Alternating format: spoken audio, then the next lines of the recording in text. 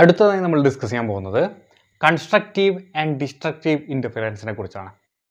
അതായത് ഈ ഇൻ്റർഫിയറൻസ് എന്ന് പറയുന്നത് there is two types. One is constructive and another one is destructive.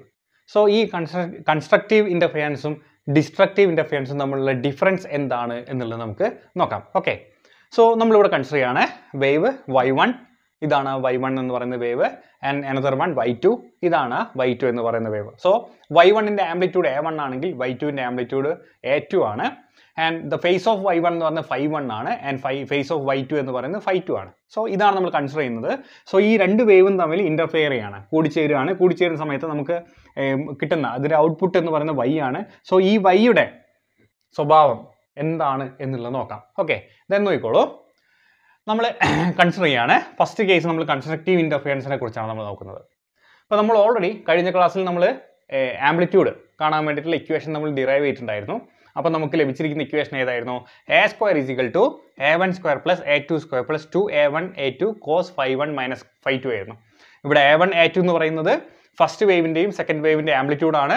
phi1 phi2 എന്ന് പറയുന്നത് ഫസ്റ്റ് വേവിൻ്റെയും സെക്കൻഡ് വേവിൻ്റെയും ഫേസസ് ആണ്, അല്ലേ? അപ്പോൾ phi1 മൈനസ് phi2 എന്ന് പറയുന്നത് ഈ രണ്ട് വേവും തമ്മിലുള്ള ഫേസ് ഡിഫറൻസ് ആണ് phi1 മൈനസ് phi2 എന്ന് പറയുന്നത്. ഓക്കെ, സോ നോക്കിക്കോളൂ, നമ്മളിവിടെ വിചാരിക്കുകയാണ് സപ്പോസ് ഈ phi1 മൈനസ് phi2 അല്ലെങ്കിൽ phase difference of y1 and y2 എന്ന് പറയുന്നത് 2n പൈ ആണെന്ന് വിചാരിക്കുക.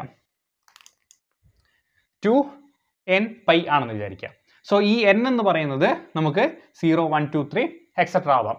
സോ നമ്മൾ കൺസിഡർ ചെയ്യാണ്, ഈ ഒരു കേസ് നമ്മളിവിടെ കൺസിഡർ ചെയ്യാണ്. അങ്ങനെയാണെങ്കിൽ ഫസ്റ്റ് നമ്മൾ എടുക്കുന്നത് n-ൻ്റെ വാല്യൂ 0 ആണെങ്കിൽ, so here we consider suppose the value of n is equal to 0, then ഈ കേസ് എന്തായി മാറും, ഈ കണ്ടീഷൻ എന്തായി മാറും? phi1 മൈനസ് phi2 എന്ന് പറയുന്നത് is equal to 2 into 0 into pi ആവും.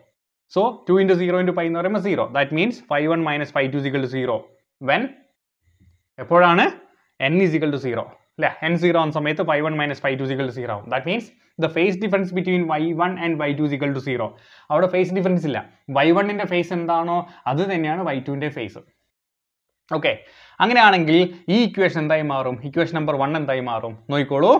a square is equal to a1 square plus a2 square plus 2a1 a2 2a1 a2. What is the value of phi1 minus phi2? 0. So cos 0. What is the value of cos 0? cos 0 is equal to 1. So ഈ equation എന്തായി മാറുന്നു? a square is equal to a1 square plus a2 square plus 2a1 a2 into 1. That means 2a1 a2.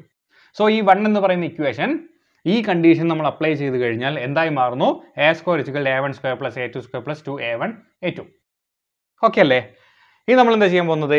ഈ ഇക്വേഷൻ്റെ RHS നിങ്ങൾ നോക്കിക്കോളൂ. Left hand side, ഈ left hand side നോക്കിക്കോളൂ. ഇത് ഏത് ഫോമിലാണുള്ളത്?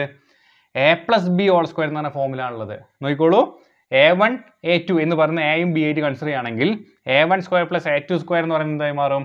a1 square plus 2a1 a2 plus B square എന്നുള്ളതാണ് വരിക. നോക്കിക്കോളൂ, a1 square a2 square 2a1 a2.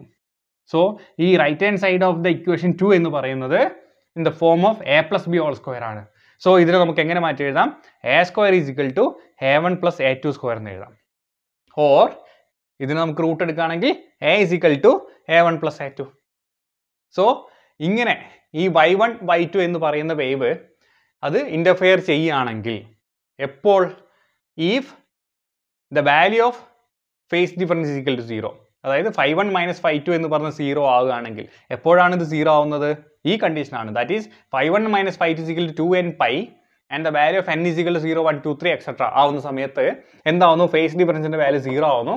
Phase difference 0 ആണെങ്കിൽ the amplitude of the resultant wave y എന്ന് പറയുന്നത് എന്തായിരിക്കും?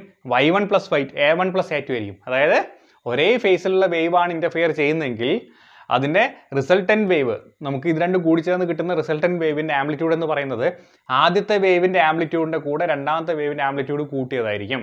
ഓക്കെ, സോ ഇതിൻ്റെ ഔട്ട്പുട്ട് എങ്ങനെയാണ് വരിക? ഇപ്പോൾ ഇതാണ് ഔട്ട്പുട്ട് വേവ് എങ്കിൽ ഇതിൻ്റെ ഔട്ട്പുട്ട് എന്തായിരിക്കും? ഈ പറയുന്ന ആംപ്ലിറ്റ്യൂഡ് എന്ന് പറയുന്നത് a1 പ്ലസ് a2 ആയിരിക്കും. ഏതിൻ്റെ കേസിൽ? കൺസ്ട്രക്റ്റീവ് ഇൻ്റർഫെയറൻസിൻ്റെ കേസിൽ. ക്ലിയർ ആണോ? ദെൻ നമ്മൾ നെക്സ്റ്റ് ഒരു കണ്ടീഷൻ എടുക്കുകയാണ്. എന്താണ്? If a1 is equal to a2 is equal to a. That is ഈ ഫസ്റ്റ് വേവിൻ്റെ ആംപ്ലിറ്റ്യൂഡും സെക്കൻഡ് വേവിൻ്റെ ആംപ്ലിറ്റ്യൂഡും സെയിം ആണെന്ന് വിചാരിക്കാം. അപ്പം നമുക്ക് ഇതിനെ എന്തെടുക്കാം? a1 എന്ന് പറയുന്നത് a ആയിട്ട് എടുക്കാം, a2 എന്ന് പറയുന്നത് a ആയിട്ട് എടുക്കാം. ഓക്കെ, അങ്ങനെയാണെങ്കിൽ എന്താ സംഭവിക്കുക നോക്കിക്കോളൂ. ഇവിടെ എന്താവും? A1ന്റെ വാല്യൂ A ആണ്, A2ന്റെ വാല്യൂ A ആണ്. So A + A 2A. So amplitude എന്ന് പറയുന്നത് എന്തായി മാറും? 2A ആയിട്ട് മാറും. എപ്പോൾ y1ന്റെ ആംപ്ലിറ്റ്യൂഡും y2ന്റെ ആംപ്ലിറ്റ്യൂഡും സെയിം ആണെങ്കിൽ ദാറ്റ് മീൻസ് ഇതെന്തായി മാറും? 2A ആയിട്ട് മാറും. അതായത് ഏത് വേവ് ഒക്കെ തമ്മിൽ കൂടിച്ചേർന്നിട്ടാണോ പുതിയ വേവ് ഉണ്ടാവുന്നത്, ആ കൂടിച്ചേർന്ന വേവിന്റെ ഡബിൾ ആയിരിക്കും പുതിയതായിട്ട് റിസൾട്ടന്റ് ആയിട്ട് വന്നിരിക്കുന്ന വേവിന്റെ ആംപ്ലിറ്റ്യൂഡ് എന്ന് പറയുന്നത്. സോ ഇതിനെയാണ് നമ്മൾ കൺസ്ട്രക്റ്റീവ് ഇന്റർഫിയറൻസ് എന്ന് പറയുന്നത്. ഒരു വേവും മറ്റൊരു വേവും കൂടിച്ചേർന്നിട്ട്, സെയിം ഫേസിലുള്ള ഒരു വേവും മറ്റൊരു വേവും കൂടിച്ചേർന്ന് കഴിഞ്ഞാൽ എന്താവുന്നു? കൂടും, അതിൻ്റെ ആംപ്ലിറ്റ്യൂഡ് കൂടും. ഒരേ ആംപ്ലിറ്റ്യൂഡാണ് രണ്ട് വേവിനെങ്കിൽ നമുക്ക് റിസൾട്ടന്റ് വേവിൻ്റെ ആംപ്ലിറ്റ്യൂഡ് എന്ന് പറയുന്നതായിരിക്കും അതിൻ്റെ ഡബിൾ ആയിരിക്കും. ഓക്കെ, സോ ഇതിനെയാണ് നമ്മൾ എന്ത് പറയുന്നത്? കൺസ്ട്രക്റ്റീവ് ഇന്റർഫിയറൻസ് എന്ന് പറയുന്നത്. ഇനി നമുക്ക് എന്താണ് ഡിസ്ട്രക്റ്റീവ് ഇന്റർഫിയറൻസ് എന്താണ് എന്നുള്ളതിനെ കുറിച്ച് നോക്കാം. ഓക്കെ,